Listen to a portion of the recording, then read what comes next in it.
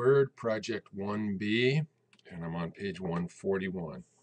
This is activity 1.17. It says start Word and then click open other documents. Well, I've already gone past that opening screen, so I'm going to go to my file tab here and choose open. And I want to go to my computer. We're putting all of these on our desktop. And it's on my recent folders list here because I just did 1A. So let's go here to that folder. And there should be a file called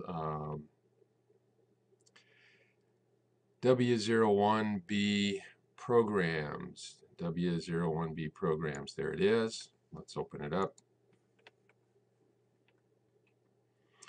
And the first thing we're going to do after the file opens is we're going to save it with our first name and last name attached to the front of it.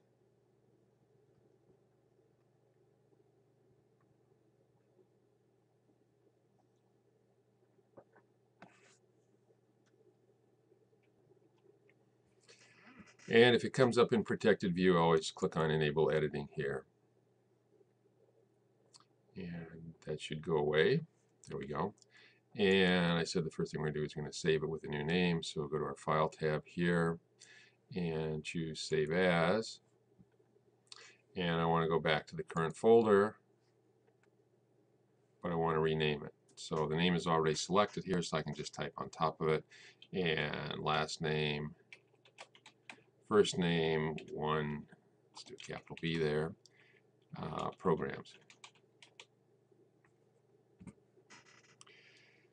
Okay, and the first thing we do is change the margins. That's part of our page layout. So we'll go to the page layout tab here and margins. And we're going to do custom. Most of the time you don't need to do that.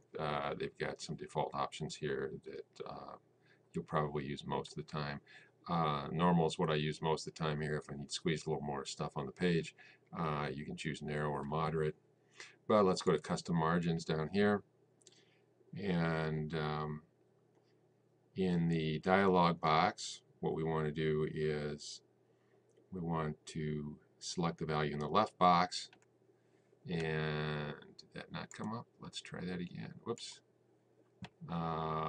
Margins. Custom margins. Okay, there we go. And the left, I want 1, so just select it and type a 1 on top of it. You can also tab through these boxes if you want to. And I want to go to the right box and put a 1.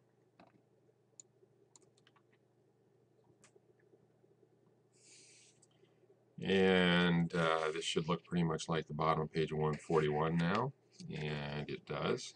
So we'll go to page 142. Click OK. And you see the margins jump a little bit. I've got 1 inch here and 1 inch over here. And actually, if I look at the top and the bottom here, it looks like I've got 1 inch margins all around, which we could have done by just selecting normal. That's what normal is, 1 inch all around. Okay, and again, we want to make sure that our hide show button is pushed in, and we also want to make sure that our rulers are visible. And if yours is not visible, go to the View tab here and turn the checkbox on. And I want to go to the bottom of page 1 on the top of page 2. And so right here. And it says the page edges display and the page number and total number of pages display on the left side of the status bar. That would be down here. This is the status bar, page 1 of 2. And near the bottom edge of page 1, point anywhere in the bottom margin area. Right click and click Edit Footer. So the margin area would be down here below the white and in the gray somewhere. Also outside of the left margin here, so somewhere right in here would work. Let's right click and choose Edit Footer. You could also double click there, and that usually works, but sometimes you have to try it more than once. And what we want is we're always going to put our file name here, so that's going to be under the header and footer tools, and it is part of our document information, and it is the file name. And basically the only reason for doing that, I think, in this book is so if you do hard copies, you can identify your copy from somebody else's when you print it out. And it says double click any place in the document. You can also just close the header and footer tools. Either way will get you back in the document. The rest of the document turns black now and the footer turns gray to emphasize where we are. And we want to save our document. And now we're going on to activity 1.18, which has to do with text alignment. And there's a figure 1.27 there, which is worth looking at. These are the alignment buttons, and I use these a lot, so I know the shortcut keys. It's Control L for left, Control R for right, Control J for justified, and Control E for center, because Control C is already used for copy, and something is centered if it has equal margins, so that's a good way to remember it. And I want to go to the middle of page 2. Oh, here's another little useful thing. If you would rather not see all of this blank space between pages, if you get here between the 2 pages and double click, it basically collapses those top and bottom margins for you. If you want to get them back again, just double click on the line in between the pages. Okay, so the text is justified, which means it's got smooth margins on both sides. And I want to do Control A to select all the document. And that's not only page 2, it's everything here except for the header and footer. And I want to choose Align Left, which is this button right here. We're on the Home tab in the paragraph group. That's a paragraph formatting command. And now everything is aligned left.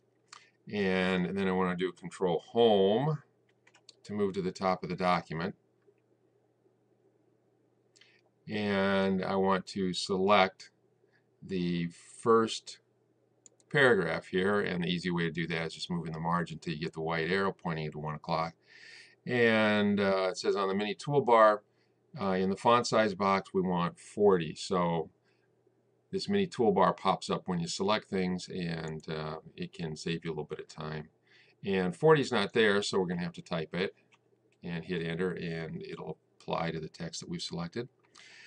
Select the second paragraph, internship guide. And on the mini toolbar, we want font size of 26, and that one is on the list, so we can just select it. And then I want to point to the left of the first paragraph and drag down to select the first 2 paragraphs. And so I just want to select both of those. And I want to center them both. You can either do a Control E or just click up here. And near the top of page 1, locate the first bold heading, the internship program. And point next to it to select the text. And with that selected, scroll to the bottom of page 1 and locate this requirements. And I want to hold the Control key down and click so I can select. This is a non-adjacent selection. This works a lot in Windows. Hold the Control key down and click to select something that's not right next to it. And then we want, looks like there's one more, Introduction to Upcoming Internships. Control click on that. And because I Control clicked, I'm just going to scroll back up here. And you can see that all 3 of them are selected. And I want to center those, so I can click on the center button or do a Control E, and all 3 of those got centered for me. And we're going to save that, and that takes us to the end of activity 1.18. So now we're at the bottom of page 143 on activity 1.19, and we're going to do some line spacing. And I want to do a Control Home to go to the top of the document, and press Control A to select everything. And with all the text selected, we want to double, or it is double space. We're going to check on here, and you see double spacing. And we want 1.5 spacing, 1.5 here. By the way, if you want single spacing, I like the way it does the live preview. This is what single spacing looks like. And Word has this other option there called 1.15. So it's just a little bit more than single spacing. It's quite a ways from 1.5 or double spacing. But I actually like that a lot better for stuff that's basically supposed to be single spaced. It puts just a little bit of extra space and it makes it more readable. What we want here is 1.5 spacing. And now we're going to save the document again, and now we're on to activity 1.20 on the top of page 145. I want to click anywhere in the paragraph that begins Sturgeon Point Productions. That's this paragraph right here. And on the Home tab in the Paragraph group, click the Dialog Box Launcher. This thing here that's almost invisible is actually a button called the Dialog Box Launcher. If you click on it, guess what it does? It launches a dialog box.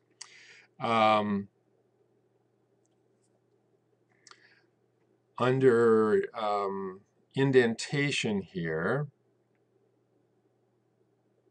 it says on the Indents and Spacing tab, there's a group called Indentation, this group right here. And click the special arrow, which is right here.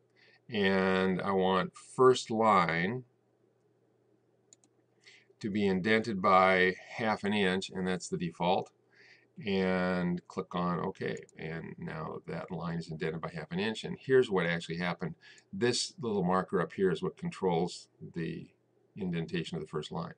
And so if I move that in 1/2 inch, the first line will be indented 1/2 inch. This little marker over here controls the rest of the lines in the paragraph.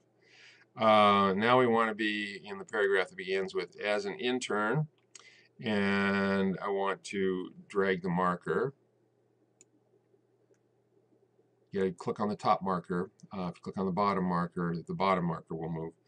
And now when I want to do that, let me see, here's a partial right down here. I want to indent that the same way. And I want to save my document. And that is probably the end of activity 120. And now we're on page 146, activity 1.21. And I want to do a Control A here. And on the Page Layout tab, in the paragraph group under Spacing, there is a before and after, and this will put extra spaces in between your paragraphs without having to hit the Enter key. This is really the way you should do it if you want gaps between paragraphs that are bigger than the space between the lines in the paragraph. And I want to change the after to 6 points, okay? And now if you drag your mouse over this, drag the mouse over the top line here, and you'll see that there's just a little bit of gray on top. There's a little more on the bottom because we're doing a 1.5 spacing. Now go to the bottom line here though, and look how much bigger the space after is because we just added 6 points on, and a point is 1/72 of an inch. So if we added 6 on that, that would be 1/12 of an inch. So we got an extra 1/12 of an inch gap between paragraphs. And now we want to do a Control Home and go to the top of our document, and near the top of page 1, select the subheading, the internship program, which is this one right here. Select it and drag your mouse over. You go over here and click on the white arrow, and it says make sure you include the paragraph mark at the end, and scroll down holding Control and then select the subheadings requirements, and those are the same two we did before. Those will be easy to find. So Control click on this one and scroll down a little further and Control click on this one. So we're going to format them all the same way. And now I'm on number 4 on page 146. With all the 3 subheadings selected in the paragraph group, which is right here, under spacing, which is right here, click the before up spin box arrow 2 times to get 12 spaces or 12 points before each one of those. So that puts a little gap between the different sections of the document, and it says it should look like figure 1.35 on the bottom of page 146, and it looks like it does, and we're going to save it. And that's the end of activity 1.21. And that's about 15 minutes worth of recording, so we're going to save this and we'll continue with a new video.